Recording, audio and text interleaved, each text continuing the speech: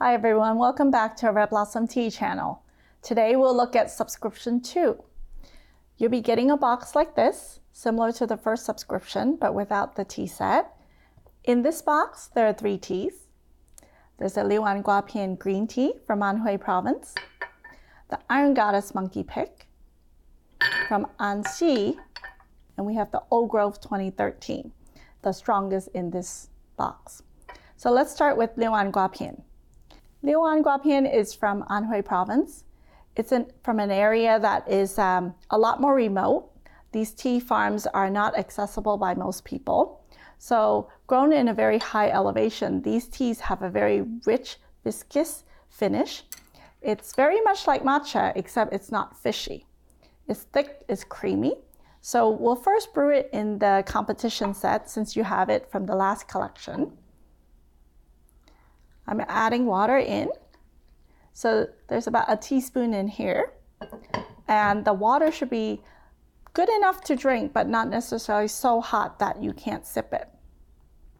The steep time is also a little bit quicker. So we'll give it about a minute.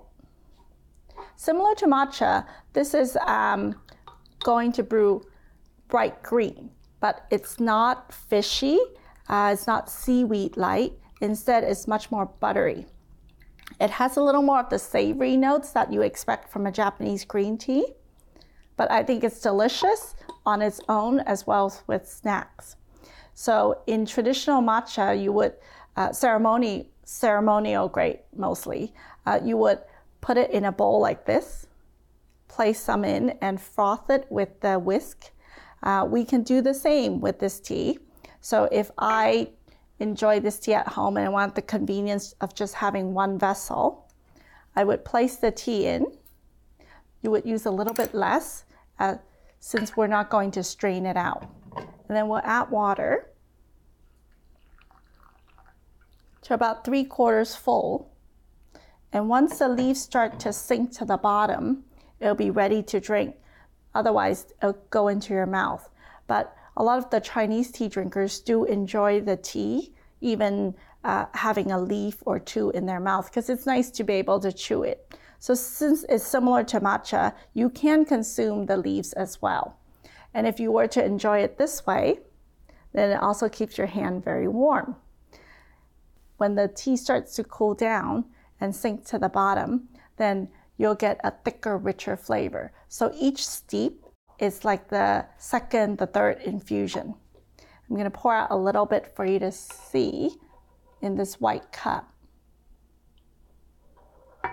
And that way you can see how bright green it is. This crop is harvested later in April.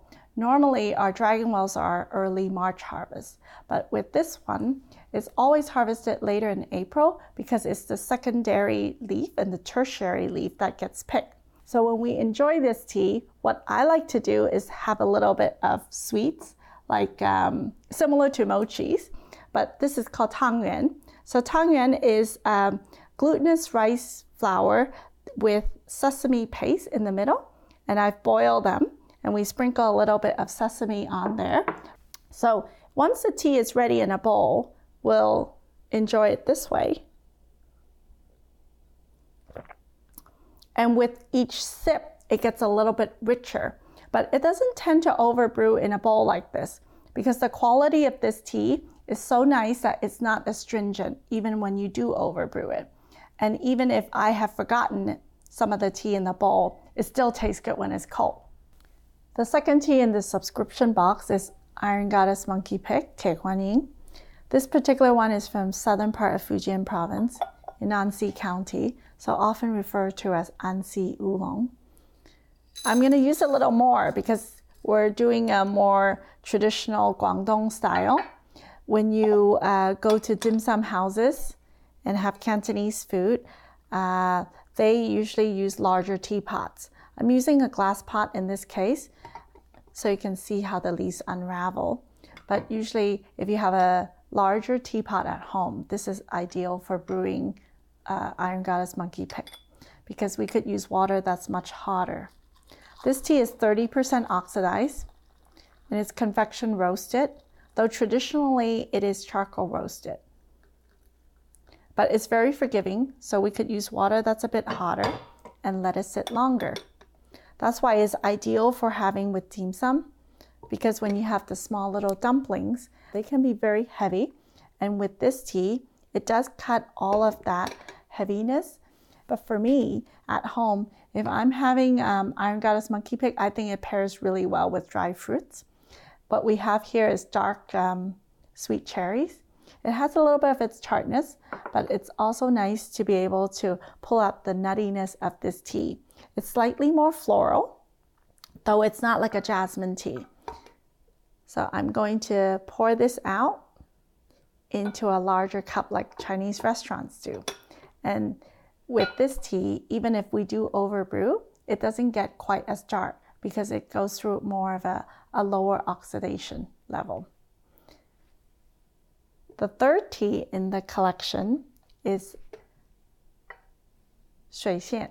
This tea is actually one of my favorites to have in the evening because it's from 2013. So after months of roasting, it will also need to rest for a couple of years.